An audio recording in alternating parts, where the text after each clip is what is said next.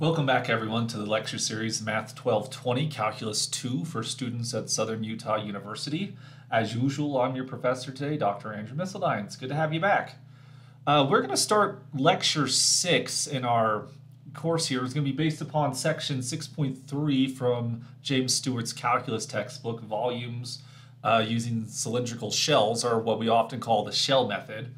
The shell method is an alternative way of trying to find volumes of solids of revolution, an alternative to the disk and washer method we had used before. The washer method, for which the disk method is just a special case, it tries to find the volume of these solids by slicing it into these very thin little pieces. Like if we took a carrot or a banana and sliced it into little pieces, we'd have little discs along the way. The shell method tries to change things a little bit in that we, instead of having these slices that stand next to each other in a string, the shell method, we take very thin shells, so to speak, and we put them inside of each other, much like a nesting doll or a nesting toy of some kind. We stuck these cups inside of each other. And so this picture you see in front of you, this is courtesy of Stewart's textbook from section 6.3 here. I'm going to try to draw a picture that is similar in nature to it. Imagine we have our function. Here's the x-axis, and we have our function f of x, and so maybe it looks something like the following: y equals f of x. And we want to, in this situation, we're going to rotate this thing around the y-axis as opposed to the x-axis. It doesn't make much of a difference, but it'll make it a little bit easier for this shell method consideration. So what we have here is we have a domain. So we're going to go from x equals a to x equals b. And so as usual, this defines some region right here. We've seen how to find the area. We want to calculate the volume of this thing if we were rotated around the y-axis. Well, what we're going to do is we're going to take the domain a to b and subdivide it the same way we've done before. So slice into pieces x1, x2, all the way up to some xi minus 1. You get the idea, going off to b, which is xn, and a, of course, is just x0. This subdivides the area under the curve into these subintervals, for which we can represent the area under the curve using these rectangles. So again, if we look at the rectangle, there's some f of xi star, which is a representative of the height of the rectangle. Its thickness is going to be a delta x. What happens if we take this rectangle here and we rotate it around?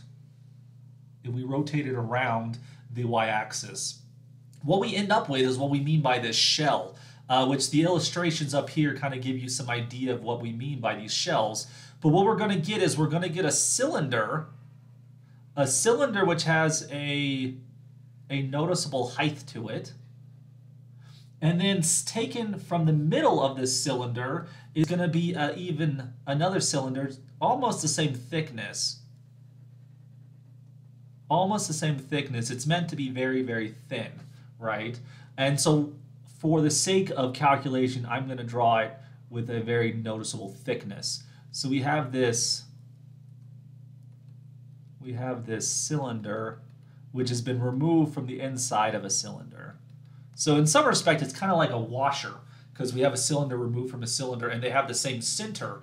The difference here, though, is that we're going to make the distance between the two get arbitrarily small. This is what we mean by a shell, because we stack inside of this another shell, and inside of that one another shell, inside of that another shell. These shells are nested inside of each other, like this illustration at the top gives us, this right here.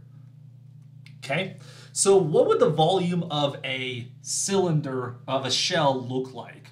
Well, because they're just like washers, right? It's a cylinder with a cylinder removed from it. So we're going to take the volume of this thing. They have a height associated to them. You're going to notice that both of the two cylinders have the same height. We're going to call it h. What's different about them is they'll have the same center, but their radii are going to be different. There's one inner radius and there's this outer radius. Let's call the outer radius R2. Let's call the inner radius R1. And so the volume of this shell is going to be volume 2 minus volume 1, where volume 1 is the volume of the inner cylinder and volume 2 is the volume of the outer cylinder. Well, by the usual formula for the volume of a cylinder, you're going to get pi r2 squared h, that's the first one, minus pi r1 squared h, just the volume of the two cylinders subtracted there. There are some common divisors, so let's factor out the pi and let's factor out the h. And that leaves this difference of squares, r2 squared minus d2 squared. Oh, I'm sorry, r1 squared is what I meant to say. Pi r squared minus r1 squared times that by h. This is the volume here. And so what we're going to do is, after all this, r2 squared minus r1 squared is a difference of squares. We are going to factor it as a difference of squares. So those r2 squared minus r1 squared, it's going to look like r2 minus r1 times r2 plus r1 h. Now, what good does that give us right here? Well, we're going to make a slight modification to this to kind of illustrate why we care about this thing. Let me back up the equal sign a little bit. We're going to introduce a 2 over 2 inside of the equation. Of course, 2 over 2 is just 1, but what's the good of this thing here? Well, the reason we wanted this 2 here is mostly so that we can use this 2 right here. So let me rewrite this and kind of illustrate what's going on here. We're going to have this 2 pi that sits in front. Then we're going to have this r2 plus r1 over 2 right here. We're going to get this r2 minus r1 right there, and we're going to get this h. And so what parts do we have here? We have this 2 pi, which is a constant, which is going to sit around there. You're going to see this r2 plus r1 over 2. What is this thing? This right here would be what we call the average radius. The average radius of the two cylinders, the average radius. And so the idea here is, as this delta x gets smaller and smaller and smaller, we get these thinner and thinner cross sections. Teeny tiny little cross section right there. Let's draw one super thin. As these things get thinner and thinner and thinner, R1 and R2 are going to converge towards the same location. And that's going to be this average radius that kind of sits in between the two. We're going to call it R bar. In statistics, putting the line over the number often refers to finding the mean. And so that's exactly what we're doing here. This thing here is going to become our average radius, R bar. Well, what about the R2 minus R1? R2 minus R1 is going to be the distance between this inner radius and this outer radius. And we want this thing to get smaller and smaller and smaller and smaller. And so this difference of the two radii, we're going to call this delta R. All right? And so what we want to do is summarize what we have going on so far. The volume of this shell is going to look like 2 pi R bar H, I'm moving that in front, and then a delta R. We need a delta R because as one is integrating, this delta R is going to become a dr, which is going to be necessary for integration.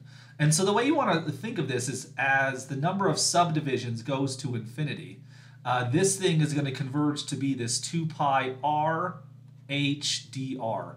So we integrate with respect to the radius. We're going to have a 2 pi, the radius, and then R, H here, the height. We have to treat H here as a function of the radius. H equals f of r there.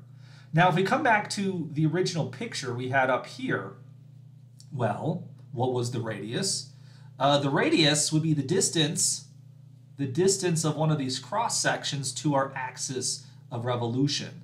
Right here, this is our radius, and since we're rotating around the y-axis, this radius would be none other than just an x. And so then, in this situation, our volume would look like the integral from a to b of 2 pi, the radius, which is x, times the height, which would be f of x, and then the thickness of the shell, which is a dx. And this right here gives us our so-called shell method, which again, the volume of a shell you want to keep track of. You get this 2 pi r, the circumference of the shell, the height of the shell, and then the thickness of the shell, this 2 pi r h delta r. Remember that, but when you plug in specifics like x, it might look something like this. Let's look at a specific example here. So let's find the volume generated by rotating the region bounded by the given curves about the y-axis. We're going to take the curve y equals e to the negative x squared. That's this yellow curve you see right here. Then y equals x, that's the y equals 0, that's the x-axis. X equals 0, that's the y-axis, and x equals 1, which would be about right here. You see the graph just kind of terminates at that moment right here. We want to take this blue region and rotate it around the y-axis. Well, you can see what a typical cross-section would look like with this guy right here. And so using the ingredients for the shell method, this one's perfectly set up for the shell method. The volume will equal the integral. Well, we want to go from 0 to 1. So we get x equals 0 to 1. We get 2 pi. The radius. The radius is the distance from the axis of revolution to a typical cross-section. That's going to be an x right there. So we get 2 pi x. The next thing that shows up is the height. The height is the height of a typical cross-section, this thing right here. How tall is that? Well, the height is going to be the y-coordinate, but given that this y-coordinate, x comma y, is associated to a function, the y-coordinate is going to be the f of x, in this case, e to the negative x squared. And so we're going to plug that in for the y-coordinate. We get e to the negative x squared and then a dx. So this right here sets up the integral that we want to calculate. And then let's go about computing this. In this situation, e to the negative x squared, that might be a difficult thing to compute. But remember, these integrals, we can use any of the techniques of integration we already know. For example, u substitution works out excellently here. Because when you have this exponential expression, e to the negative x squared, it's very nice to set the exponent equal to u. So we get u equals negative x squared. Then when we calculate the derivative, we get a negative 2x dx. When no one's looking, you put in a double negative. So you have now the negative 2x dx right there. And so that all squashes together to be our du. So if we record that down below, we're going to have a negative integral. We didn't suck up the pi in terms of the du. That's going to stick around. But the 2, the negative 2, the x, and the dx all come together. Their powers combined make Captain du here. And so this would then simplify. You're going to have a negative pi. You're going to have an e to the u, and then a du. So that's how we can change the variables. But as we change the variables, we can also change the bounds here, because these bounds are x-coordinates, x equals 0, x equals 1. So using this identification here, when x equals 0, well, let's actually do x equals 1 first, the top one. When x equals 1, u is going to equal negative 1. Notice we just took this equation and plugged in 1 into the equation. So u equals negative x squared, we plug in a 1, we get negative 1. When x equals 0, we end up with u equals, in that case, a 0 as well. So then the bounds are going to be u equals 0 on the bottom and u equals negative 1 on top. If you don't like the smaller number being on top, that's not a big deal. You can switch the order. Switching the order of the bounds does negate the integral, but as we already have a negative sign in there, that actually works to our benefit.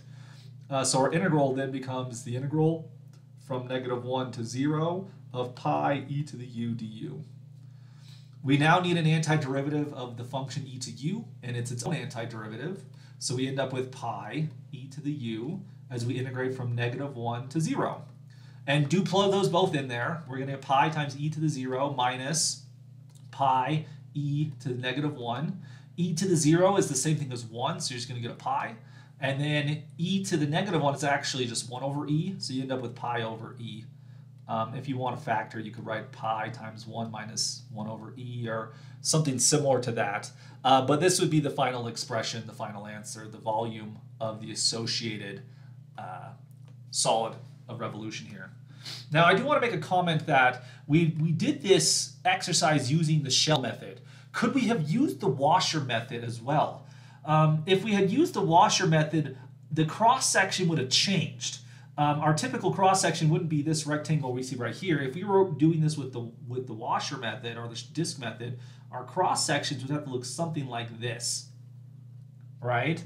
because we're rotating around this thing right here. And that's an important thing to keep track of here. When one is using the shell method, you'll look at cross sections which are parallel to your axis of revolution. But when you're using the washer method, your cross sections actually should be perpendicular to the axis of revolution. And so the thickness of this cross section will be a dy.